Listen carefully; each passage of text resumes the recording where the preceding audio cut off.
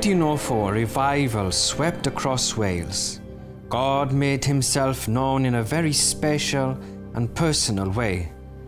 After the revival, a Welshman ventured halfway across the world to India, and he trekked up the mountains towards a remote village in the east. He was told, "Go back.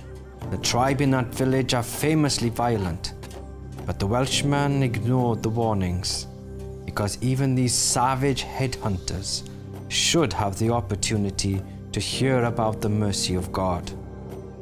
One tribesman and his family heard the gospel and received Jesus as their Savior. The good news was too good to keep to themselves, and they shared the gospel with others in the tribe. The chief was very angry, and he had the tribesman and his family dragged before the village. "Stop following Jesus," the chief demanded. The tribesman replied, "No, I have decided to follow Jesus. I am not turning back." The chief was furious and killed the tribesman's children.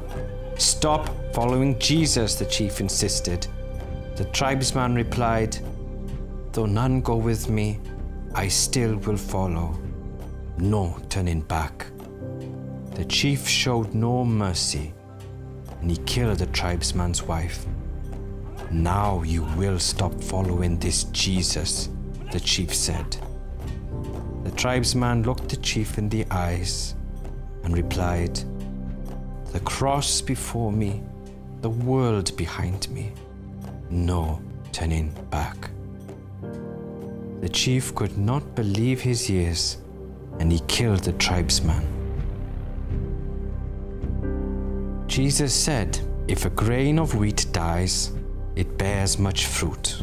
And that day, many of the villagers who witnessed the persecution of that tribesman and his family also decided to follow Jesus. Even the chief himself became a follower of Jesus Christ. The tribesman's last words became the song of the village, and today it is sung all around the world. I have decided to follow Jesus.